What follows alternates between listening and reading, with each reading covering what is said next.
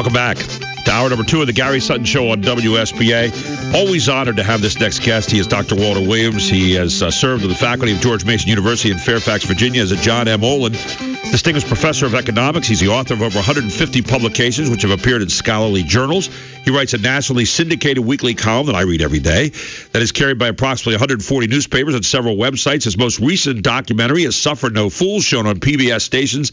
I was in the fall and spring of 2014-15. And based on Up From the Projects, an autobiography. And we welcome to the show Dr. Walter E. Williams this morning. He also sits in for Rush Limbaugh every now and then. I'll tell you what, it's getting longer and longer, your list of things you've done there, Doctor. Good morning to you. Well, good morning to you.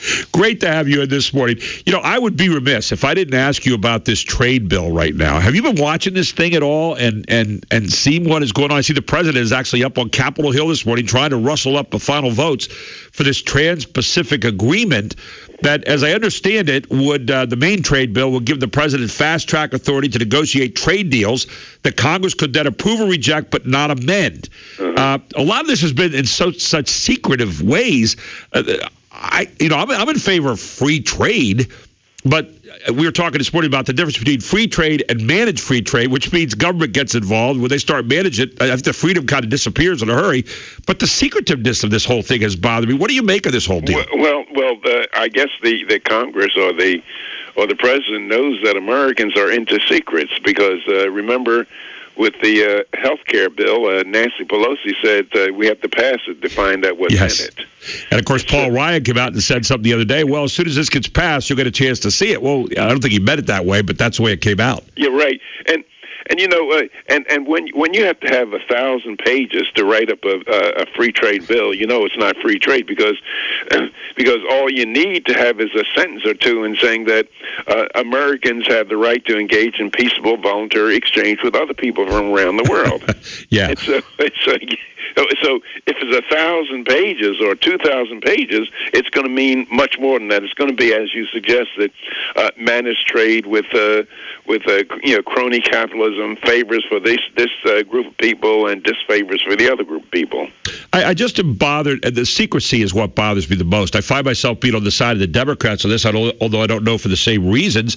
But the idea that here again, we have all these special interests involved. And I had Senator Pat Toomey on my show on Monday, and I said to him, what do you think about all this secretiveness? He said, we have to do this. We don't want anybody to have egg on their face, and we have to do these things in secret.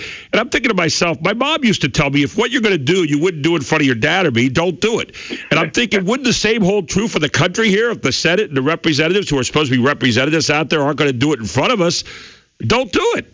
Yeah, well, yeah, absolutely right. And so what Pat Toomey is saying, he's being reasonably honest. He's saying that there are all kinds of secret deals, and if we allow people to vote on it, if we allow people to make amendments, they're going to throw they're going to want their goodies as well. So I don't know. I'm discussing, and we shouldn't call it a free trade bill. It should be called a crony capitalism bill. Yeah, I mean, the whole and what's embedded in that whole thinking is what we're seeing in our country right now, that we don't make rules for the benefit of all citizens, but we make rules for the benefit of some, which is why all those pages in there, because special interests, all kinds of other people have their hands in the pie here. Whatever happened to the benefit of all in a community? Well, that's gone by the wayside, and I think that one of the big problems we have, you have people saying that there's too much money going to Washington, too many lobbyists. There are thousands and thousands of lobbyists in Washington. Well, the problem is not money. The problem is really the power that we Americans have allowed Congress to usurp. That is, if Congress did not have the power to give favors, to give special privileges, well, then there wouldn't be any buying of the money would not be going to Washington, because when money goes to Washington, people are seeking access, they're seeking favors and special privileges. I wanted to touch on a couple of commentaries that you wrote, started 2 weeks ago, in fact. On May 27th, you wrote a piece called Liberals Respect Me. And I don't know if you recall, but the last time you were on with me, you were talking about some of the problems with Baltimore and other places like that. And you were talking about some of the facts and figures. And in this piece, Liberals Respect Me, you were talking about the idea, your first book, The State Against Blacks, and that a lot of people come back at you and come back generally and will say, well, those are ludicrous statements that you're making. And we get into this whole idea of facts versus, I was kind of thinking about you and Jack Webb and Graham and Dragnet. And I'm thinking, just the facts, man, just the facts. And you lay out the facts pretty well normally, and a lot of these people lay out their feelings, and never the twain shall meet. Your thoughts about your article? Well, the article, Liberals Respect Me, it was written in response to some criticism that I got from a former article that I wrote a couple of weeks ago, and it had to do with the argument about the Republican war on women. Right. And I said that I think that the Democrats, people who have leanings towards Democrats or liberals, they have the most violence against women.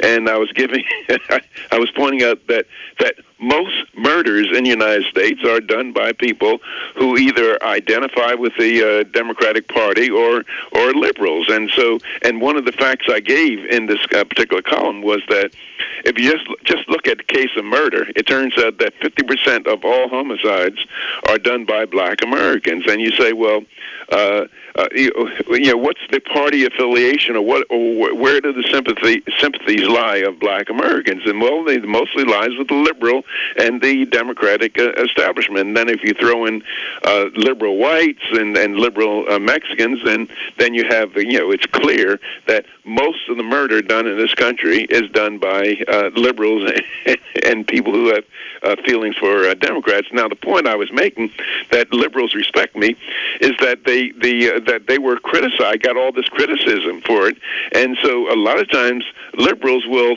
tolerate statements made by blacks, and they won't say anything like, Al Sharpton can say that that blacks were building empires when Europeans were in caves. Well, no, I didn't hear of any attack by the liberal media on or asking him to support that statement. And there are other statements such as I forget the. What's the fellow's in charge? Julian Bond. He said that the Republican Party will fly the American flag beside the Nazi flag, and there's no media questioning of them. So I was pointing out that liberals kind of respect them because they hold me to the kind of standards that they don't hold other blacks to. It was interesting. You said on our program then, and you point this out in your column. You said, I'd be willing to bet a lot of money that most of the assaults, rapes, and murders of women are done by people who identify as liberals or Democrats, particularly in the cases of murders.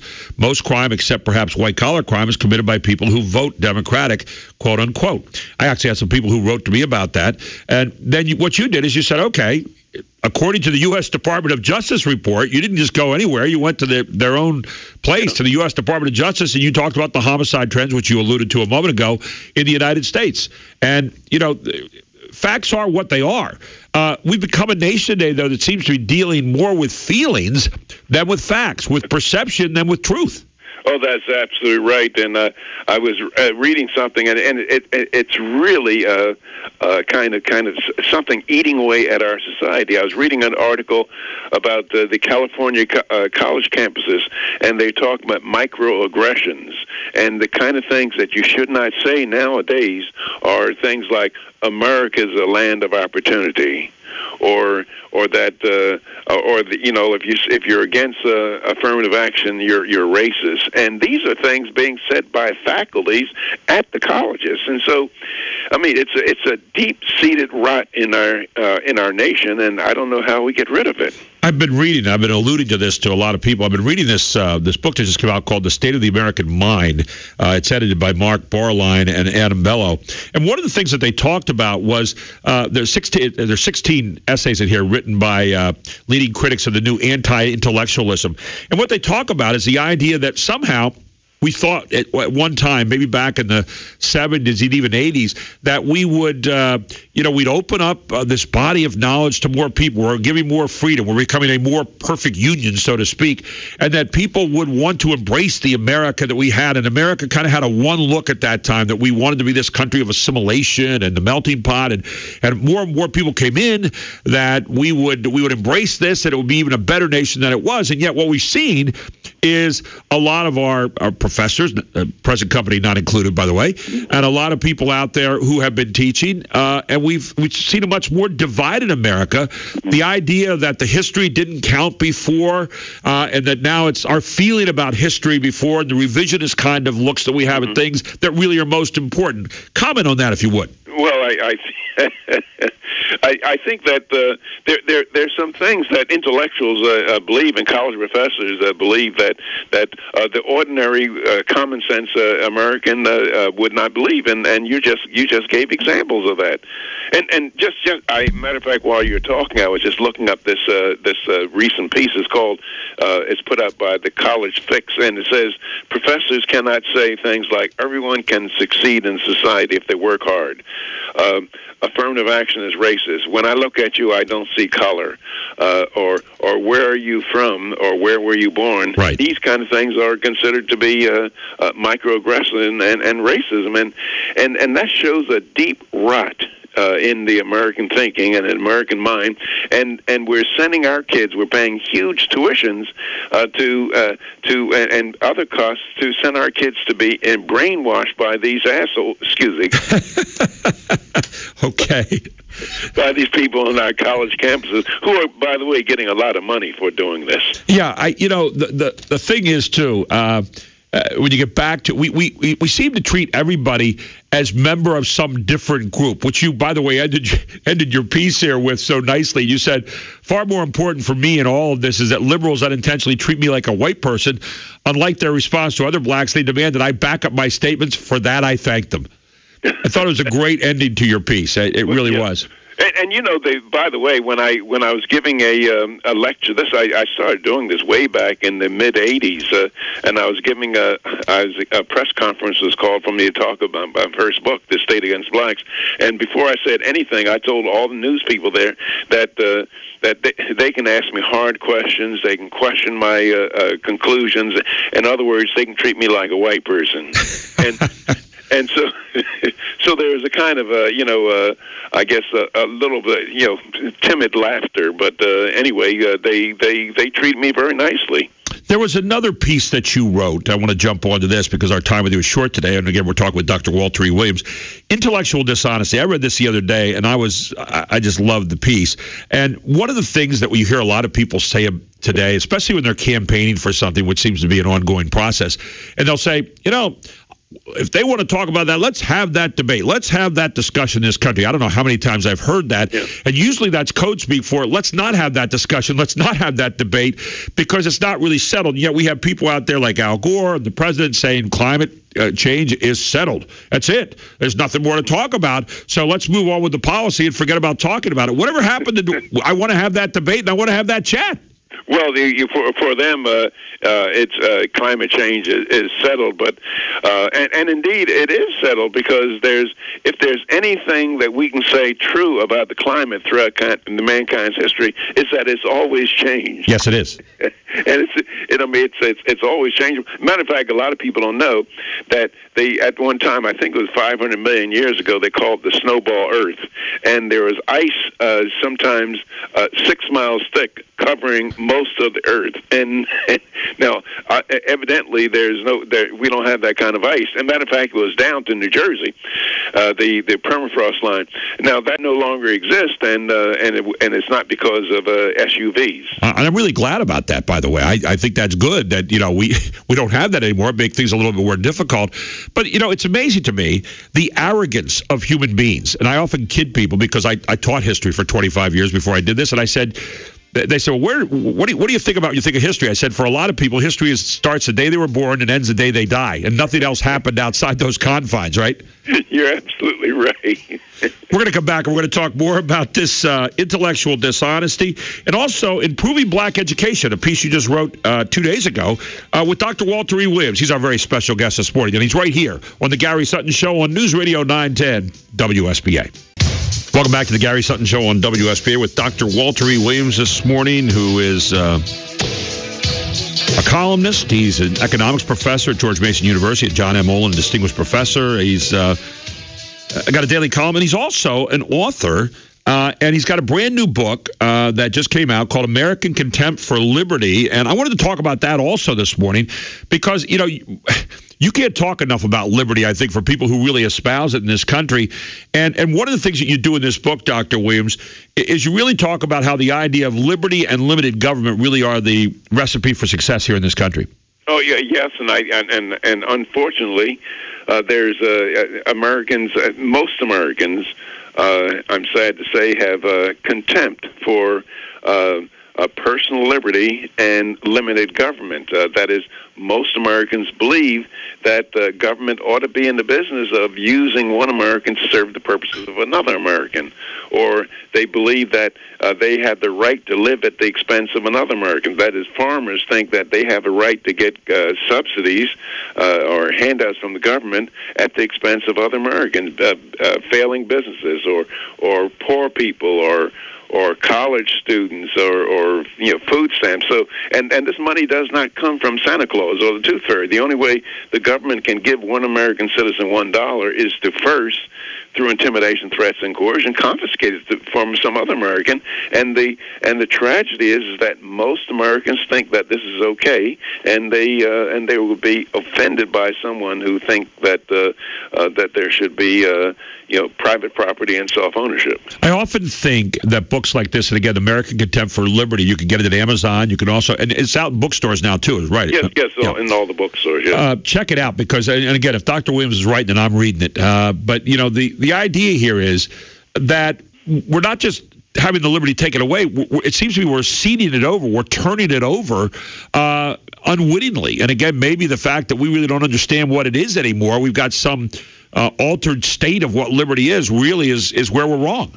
Yeah. Well, see, that's the problem. That is. Some Americans think that government ought to do this for them. Yes. Other Americans think that the government ought to do this and do that for them. Now, so if Congress pleases the wishes of all Americans, it will produce something in total that no American wants. That is the tyranny and the loss of our liberties and a failed economic system and economic collapse. And so that's the way that we're headed. And as I've said many times on the show, that if you ask the question, which way are we headed, tiny steps at a time, are we headed towards more liberty, personal liberty, or are we headed towards more government control over our lives? And it would have to unambiguously be the latter. And the American people are satisfied with that. I remember it, maybe it was John the Baptist in the Bible who said, I'm a voice crying out in the wilderness. And I sometimes think that your voice and other voices that I think are clarion calls in this country are crying out in the wilderness sometimes amidst a much louder crowd call, which basically says, oh, come on, you don't know what you're talking about. What is that all about? And I guess my point in saying that is that while I am listening to that, and I think a lot of other Americans are listening to that, is it something where we can ever get that idea back, or are we too far down the road to be able to get back to what was an American espousal of real liberty? Well, I don't know. I think the answer, it's kind of dubious whether we can get back. I mean, just imagine, somebody like James Madison said, charity is no part of the legislative duty of the government.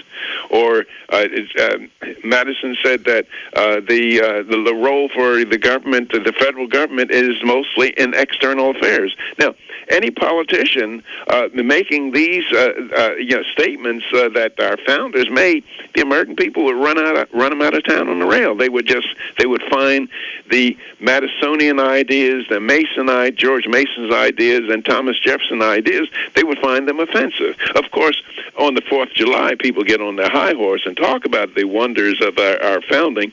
But if any of these founders came back, or anybody started talking like these founders and running for political office, they would just throw them under the bus. What is the recipe? And maybe you've got it down here in American Contempt for Liberty, which I will read and maybe have a better, more learned question next time. But what is the recipe then for America to succeed again in terms of returning to our roots of liberty? Well, the recipe is very simple. It's that we need to return to constitutional government. That is, we must tie Congress's hands, as the framers intended for Congress's hands to be tied, to those things that are enumerated in Article 1, Section 8 of the United States Constitution, the so-called enumerated powers of Congress, which are saying there are 21 things that Congress can do. And so, nowhere in that list do you find the word even education, or you find farm subsidies or business bailouts. All these things that Congress spends money on, they are not on that list. In fact, in Amendment 10 of the Bill of Rights, they make a very specific point of saying anything not specifically given to the Congress and to the federal government will be left to the states and the people. And they go out of their way to say that to us, and yet here we are with an education department today that seems to usurp an awful lot of power. And that's right. And we just ask ourselves, what can citizens in the state of Pennsylvania do without the permission of the federal government? Yeah. We can't decide how much water to put in our toilets and we flush our toilets with. We can't decide thousands of things that are regulated by the federal government. You can read the columns by Dr. Williams. If you want to go easy, go to the Drudge Report and go down to the columnist. He's right down there at the bottom under W. And most importantly, get out there and get the book right now. Walter E. Williams, American Contempt for Liberty, worth the read. I'll be getting it in my hands today. Dr. Williams, I thank you so much for joining us, and continue to have a great summer. Okay, thank you very much. Thank you very much, Doctor. Take care. Dr. Walter E. Williams with us on the Gary Sutton Show. Always a fascinating debate. We're going to put that up on Facebook.com/910WSBA. We'll have that up on Monday for you. Always like to have Dr. Williams' comments there.